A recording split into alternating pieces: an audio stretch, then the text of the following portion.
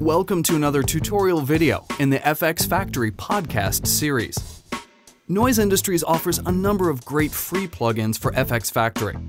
Pan and Zoom 2 is a very powerful generator that lets you create photo animations in the style made popular by Ken Burns in his documentaries.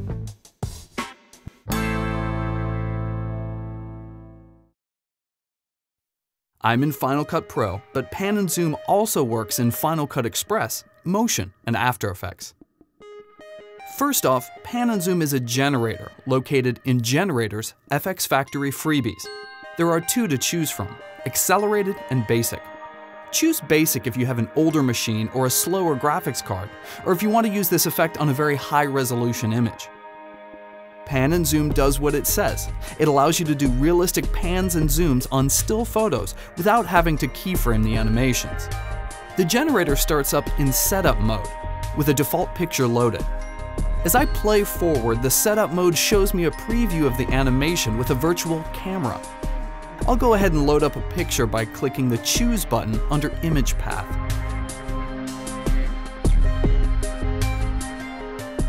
I'd like to do a slow zoom toward the subjects of this photo, so I'll choose the preset Zoom In. If I scrub through the clip, you can see by the virtual camera that my initial zoom point is outside the frame of the picture, so I'll tweak the settings. The zoom goes from point 1 to point 2, so I'll decrease the size setting of point 1 to be within the frame of my photo. Also, I'll change the size and position slightly of point 2, the final resting place of the zoom. I should point out here that if I wanted to keyframe, I could by changing the animation style to manual, but why do the work if you don't have to? Next, I'll change the animation time to duration in seconds and the duration to 4 seconds, so I can hold on my last frame for 2 seconds. I'll leave the animation curve setting to quadratic in-out, which keeps the animation as a nice ease-in, ease-out, which is more characteristic of a real camera zoom. Graphs of all the available animation curves are just a click away in the online help.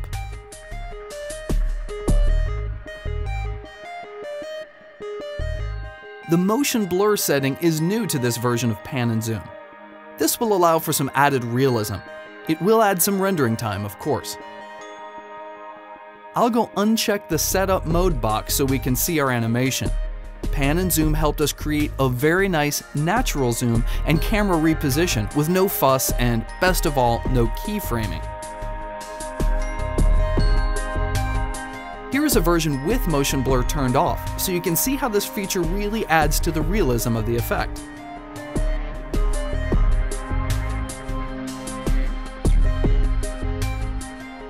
Here are some further examples of great-looking pans, zooms, and rotations, all done with the Pan and Zoom 2 generator and no keyframing.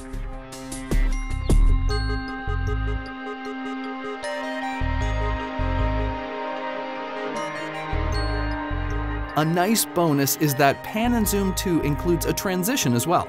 You'll find it in Effects, Transitions, FxFactory Freebies.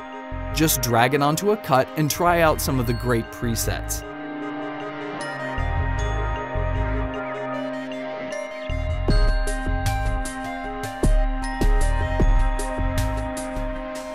Remember that Pan and Zoom 2 is a freebie and available for download today.